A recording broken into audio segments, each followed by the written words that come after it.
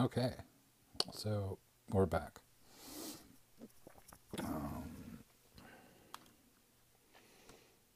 This is hopefully the final installment for now of You'll Never Publish an Indie Horror Again, which is a cautionary tale about unscrupulous small presses who take advantage of newbie authors. And if you're in horror and you're a newbie author, you should know this. You should know this stuff. So, in the last video, I was relating a true story about a man who was had signed a contract with this press, which I'll call Landshark Press. Now, Landshark Press is pretty much of a combination of different entities. It isn't meant to represent any one corporation or group of individuals. It's a sort of a distillation of what's out there, but all these stories are composed of real live elements. So the story in progress was that this young author had a great anthology concept. He wanted to do an anthology concerning B-movie science fiction horror homage, where the contributors would make their own B-movie horror homage things, and it was signed. The first installment in the series was signed to Landshark Press, and they were at this point preparing to go into the next phase. So at this time, the editor anthologist from A Land Down Under had been told in clear and distinct terms that there's a certain author that they would not publish, they would not work with, they would not associate with, and they didn't want their employees or authors to associate with that person either. So, as a consequence, this editor from Down Under took accepted a story from the bad guy for the second installment of this anthology. And he was trying to figure out a way to publish this guy, because this guy had actually acquired the anthology series in the first place when he was an editor with Landshark Press. And Landshark Press said, no, you can't publish this story. He's on our enemies list. Yeah. So we move on.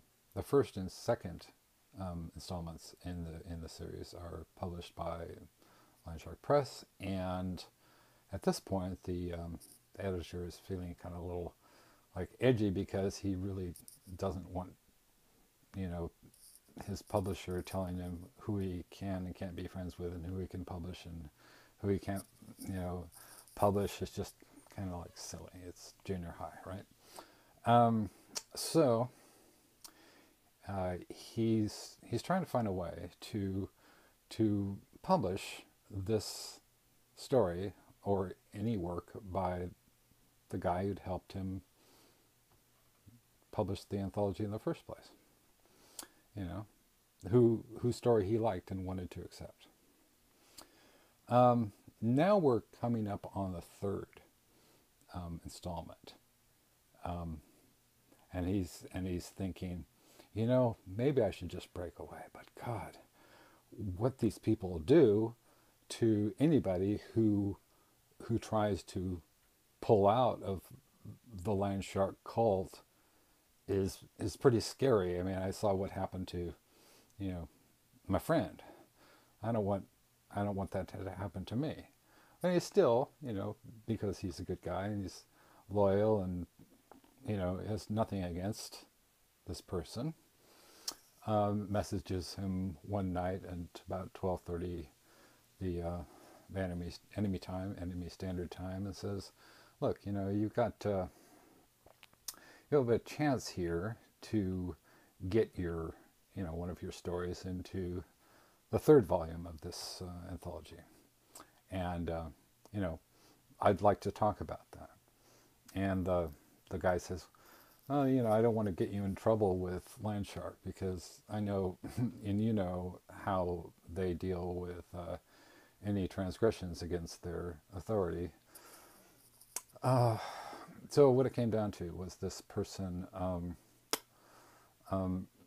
while they were online with the enemy, they received two messages.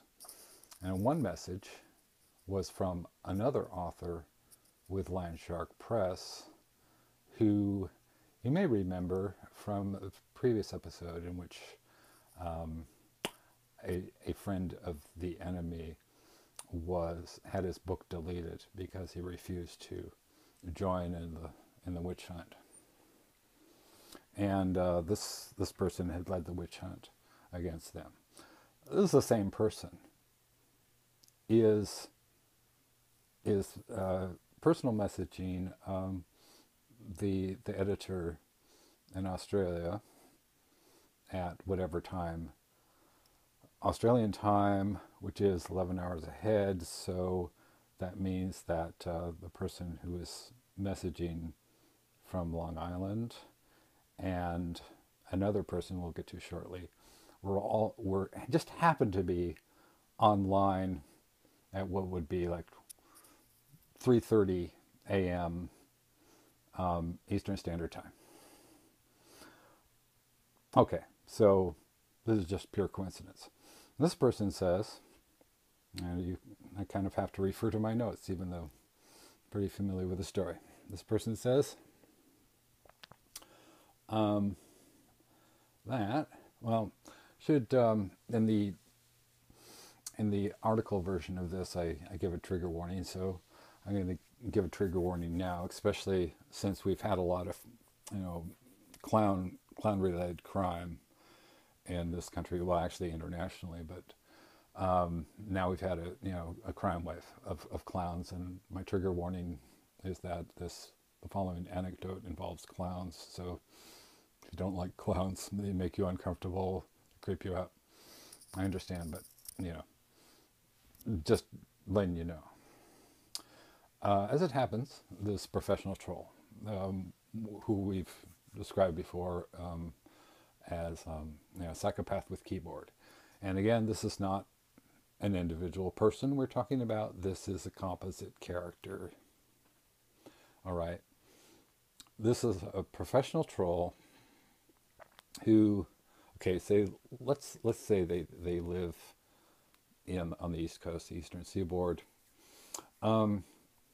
They're a retired party clown in their early mid 60s. Senior citizen, retired party clown, did the family children's parties with the balloons and the bachelor parties and all of that. So, professional clown who is also an author with Landshark Press. Now, this person, who we'll call PT for professional troll, messages the editor from Australia during his conversation with the author, who we'll call the enemy,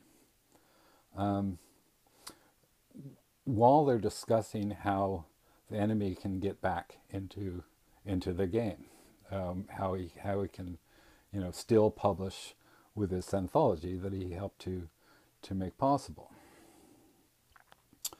Okay, this is where it gets really, freaky, and I'm gonna cut to the next video, but I'll just set it up.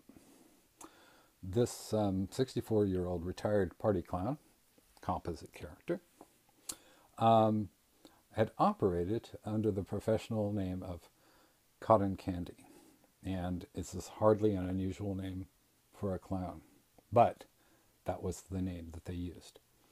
Now, the enemy had planned a clown horror anthology, which they were calling Cotton Candy Carnage. Now, of course, naturally, this person assumed that the title referred to her and something bad happening to her, specifically rape and murder. So she had decided, based on nothing, that the entire premise of the anthology was to do with raping and murdering her. Okay, I'll let that sink in, and we'll make this a cliffhanger, shall we?